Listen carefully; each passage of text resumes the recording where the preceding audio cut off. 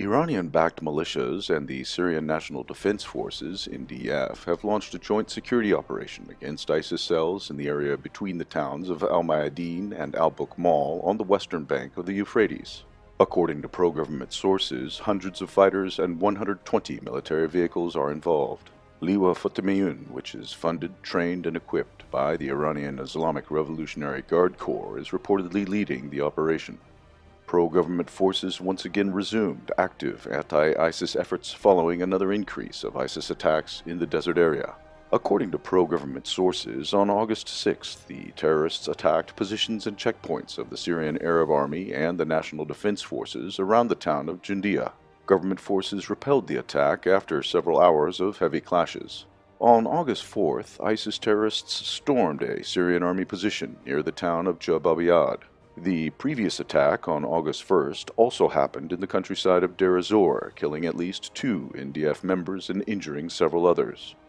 On August 6th, a combat drone of the Turkish armed forces struck an electric cable factory in the district of Qanat al-Sis, east of the city of al-Kashmili in the province of al-Hasakah.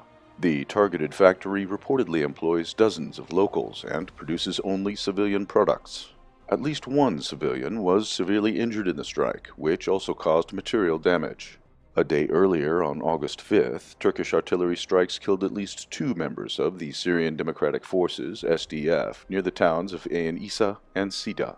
While Turkish-backed forces and the SDF do not conduct active offensive operations against each other, they regularly engage each other in firefights and artillery duels.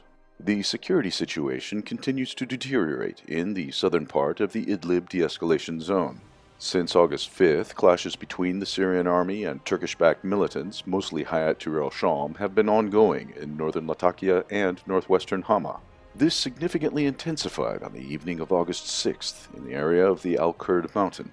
Army troops reportedly tried to advance towards the Al-Dada hill, but their attack was repelled. According to pro-militant sources, at least 9 Syrian soldiers and 5 militants were killed in the clashes. The London-based Syrian Observatory for Human Rights also claimed that several Russian service members were injured in militant artillery strikes near the village of Kin Sabah. If this report is confirmed, it may finally force the Russian aerospace forces and special operations units to provide more active assistance to the Syrian army in its current standoff with the terrorists.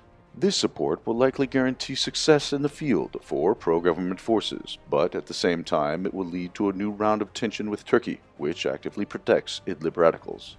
Therefore, a new round of escalation in Greater Idlib still requires some large incident that would force the main backers of the warring sides to switch from mostly diplomatic efforts to direct military actions.